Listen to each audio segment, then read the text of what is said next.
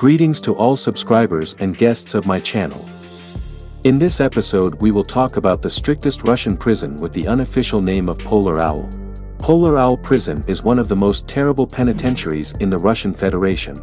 Prisoners who have committed particularly grave crimes and those sentenced to life imprisonment are imprisoned here. The penal colony is located above the Arctic Circle, so the criminals have to constantly stay in the brutal conditions of the far north. Not surprisingly, the life expectancy of convicts here is usually short. The Polar Owl is a unit capable of functioning autonomously for long periods of time. In order for the inmates to provide for their everyday life, the colony has built its own communal facilities, such as a boiler house, diesel power plant, carpentry and lathe shop, sewing shop, cinder block and crushed stone production areas. The inmates of Polar Owl are the most dangerous criminals who have committed crimes of particular gravity and vicious repeat offenders.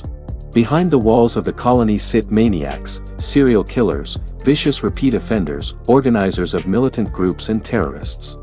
Along with them in the penal colony are former police officers, who have shown inhuman cruelty to detainees, tortured suspects during interrogations or even killed them.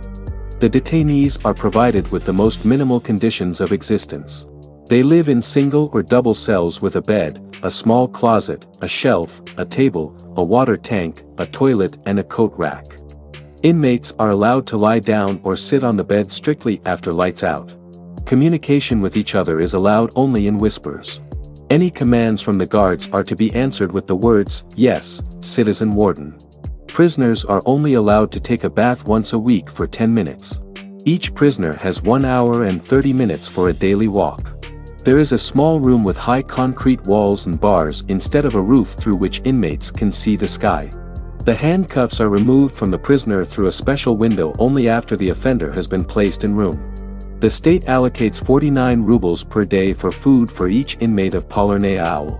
Meals in the colony are 3 times a day, breakfast, lunch and dinner.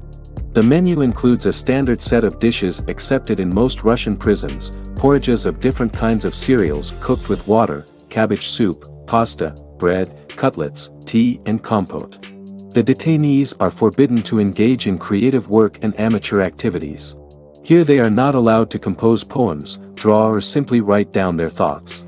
There is a library for criminals, in which there is no fiction. On the shelves among the books you can see only philosophical and religious treatises. The available entertainment is listening to the radio and watching television once a week. At the same time, the films screened are carefully selected by the prison administration. The guards have the right to send an inmate to the penal enclosure for 1, 2, or 3 days for any minor infraction or breach of regime. Also, if during a search in the cell any prohibited item was found in the inmate's cell, its owner will be sent to a punishment cell. However, according to Russian law, his stay there should not exceed 15 days. Prisoners serving a life sentence may see their relatives only once a year during a short visit.